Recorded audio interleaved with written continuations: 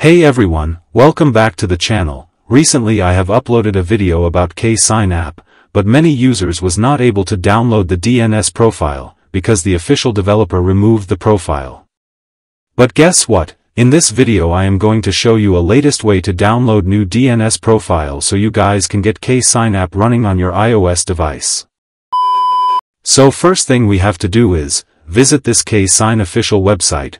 Link is provided in the description. Scroll down, tap on this Sign New DNS coin button, and simply download the DNS profile. After that, navigate to the settings, tap on Profile Downloaded and install the DNS profile on your iOS device.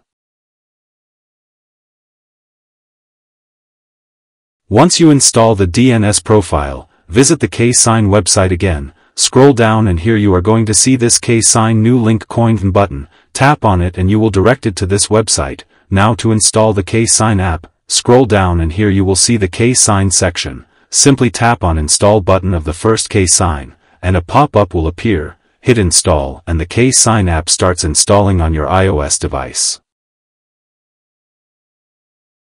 Once KSign installed, navigate to the settings, go to General, then go to VPN and Device Management. Now go to Enterprise App, hit Trust, then hit Allow and restart and make sure to install profile.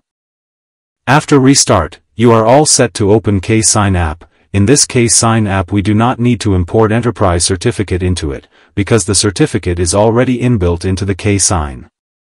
And that's it guys, now you can sideload unlimited IPA files on any iPhone and iPad without getting revoked. Thanks for watching. Hope this video helped you out. Please like the video, subscribe our channel and hit bell icon for more useful tutorials.